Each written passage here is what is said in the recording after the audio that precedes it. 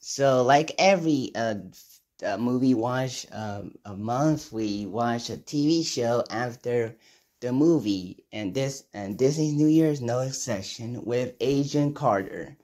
The first of the two films, shows alongside another show, which I watched on DVD, as you see in the picture. And Agent Carter is an interesting one because I was close to finish it in 2022, but I did not have time for it, so I stopped at season 2, episode 4. And I restarted the whole thing and rewatched the whole thing again. And then season 1 is about Agent Carter, who works for SSI, but it's also a double agent for Howard Stark, who is being wanted and the public enemy number 1. But then later, Dottie Underwood and her partner do some bad things, and it was up to Agent Carter, Agent Sousa, Agent Jarvis, and Howard Stark to stop them.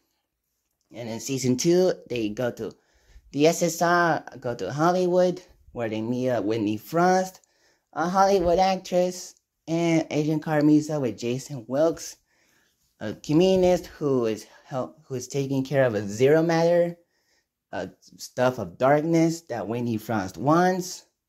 And when the explosion came out, Jason Wilkes kind of disappears, but then it's being brought back to life. And then Whitney Frost gets more evil with her having a zero matter scar on her face. And she was killing everyone with her own hands. And I really liked Agent Carter because it plays out like a 40s show. Especially since there's a lot of 40s soundtrack and 40s tribute to cinema. And I do like Haley Atwell's performance. I think she did a really good job as Agent Carter. Really enjoy her performance. And the other characters like Susan Jarvis and Wilkes are very interesting characters. And side characters too. Especially because I was not expecting Susan and Carter to fully be together, though it was set up at season 2. And then it happened at the finale of season 2, where they make out. And I really like the two villains. Dottie's a very menacing villain at season 1, especially with her smile at season 2.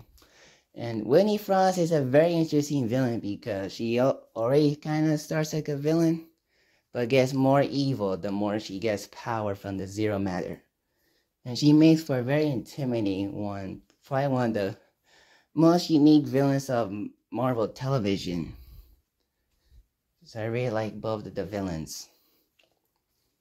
And I do like the use of this music in this movie, show, because sometimes it's a 40s type music, while other times like an action spy theme whenever action scene comes in.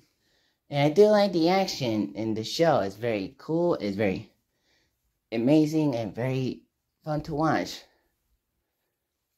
And I do like the opening theme, what happens in the